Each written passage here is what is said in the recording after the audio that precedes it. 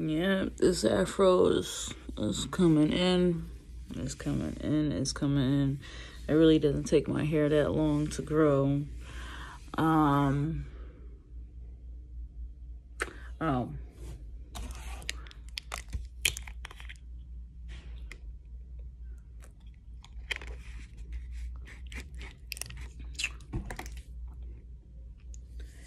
Today I feel so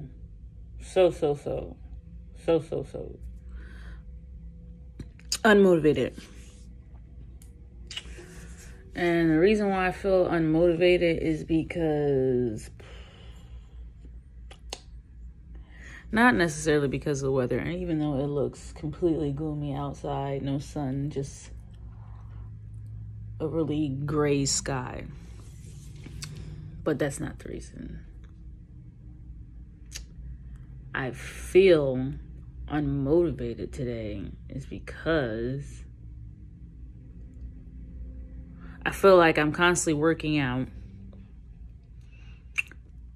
and then my weight just constantly fluctuating. Like, I literally started from 206 and then went to 191. After coming back from the casino and trying to work out, I felt kind of like groggy trying to work out. And I'm gonna tell you why. The night before, because I went to the casino, I was drinking. I had a pint of Hennessy. I ate some Popeyes, then turned around and ate a large pint of shrimp, egg, and rice, and smoked a cigarette. So I think that had a lot to do with it. Then I think I had some sugar, maybe a donut or something. I'm not 100% sure. But being that I was cutting these things out of my diet, as far as eating greasy foods, fast food, fried foods, or even smoking. And that was out of all that whole time, out of like 2-3 weeks, I wasn't smoking when I started initially. Then out of that, fourth week, I'm smoking a cigarette. So that the next day I'm trying to get to my workout, and I'm trying to push myself, but my chest was hurting. I felt very groggy. So then the next day I kind of got a little better. But then that Saturday I'm trying to weigh myself, and then I'm looking at the scale. I'm like, I don't want to look at it. And then I look at it and it's like 198. And I'm like, I'm disappointed. Very disappointed. So for the past 3 days, this past 3 days, because I was working out prior to that, but for the past 3 days I have not been working out. Well, today would be my third day if I don't work out. I'm gonna try to mentally get myself, conscious enough to work out, because physically I feel fine. Mentally, emotionally, I feel fine. Just mentally, I'm just like, I'm not there right now.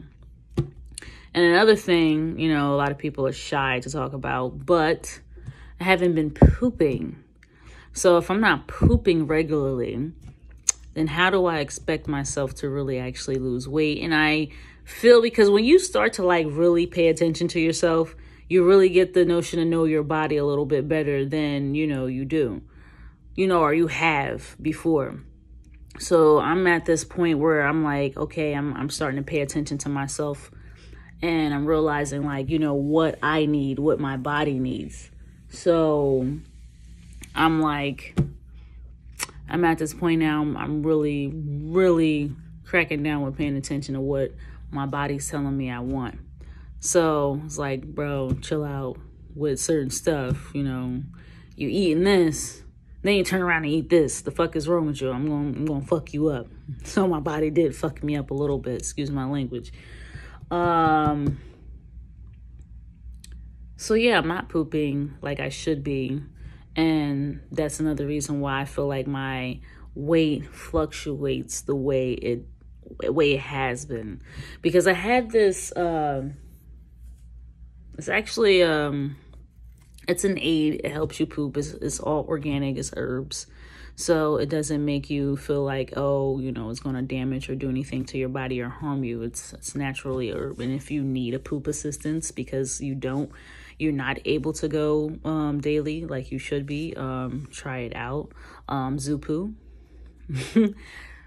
It's a great name for it. Zupoo. Definitely am promoting Zupoo. It definitely works. It definitely helps regulate you every day. Don't worry about when you're at work and be like, oh shit, I gotta do it, you know, but you know, it doesn't make you want to run to the bathroom like every 5 minutes. It's just like it helps you have a consistency daily. So, and 9 times out of 10, you know, some people poop once a day, some people poop twice a day, some people poop 3 times a day. It's just supposed to be regular. In all actuality, you're supposed to poop 3 times a day. But I'm saying, like I say all the time, I'm a person that goes through real life shit.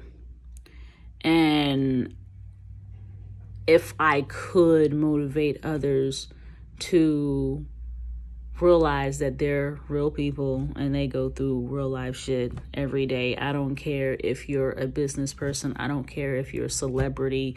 I don't care if you're in front of the camera 24/7 all day where they're video you from the time you wake up. You're still a person that goes through real life shit. You still have emotions. You still have a sense of feeling. You know, and hiding that is not okay. Whether you're in front of the camera, whether you're not in front of the camera, whether you're behind the camera, side of the camera, whatever the case may be a person that goes through real shit. And, you know, I'm just one of those people that decide to speak on it. Whether I'm happy, whether I'm sad, whether I'm just in a meh type mood, you know, I speak on it. I acknowledge it. So therefore, it's not something that, you know, gets out of hand, or I just like, you know, get into one of those like kind of funks where I want to hide underneath the table. I'm just one of those people like, hey, I'm acknowledging what I'm going through right now. So let me speak on it. Maybe someone else is going through it. So maybe they understand. Or maybe I can get them to understand what they're going through. But other than that, today's great. Today's great. Yes, the sky is like super gray, but I have a nice view. I have a nice view. I like the view. I like where I am. Not physically per se. I do like where I am physically, but also I like where I am emotionally. I like where I am mentally. I like that I have that state where I can be alone, but not be alone. I hang out with my family once a week. And, you know, that's healthy for me. Knowing that if you're, I'm not even trying to be racist, but knowing that if you're black and you have a black family, we usually turn up a lot if we're around each other. And I'm not talking about turn up to the point where, hey, oh, you know, we turning up. I'm talking about turn up to the point where everybody's at like, you know, so, and we one of those black families that you would probably see on a soap opera or people watching Love and Hip Hop type family. Like, we just want to, you know, even at funerals, my family is the worst. The worst. You got people wanting to jump in caskets. You got the pallbearers lowering the casket down. They want to jump inside, you know.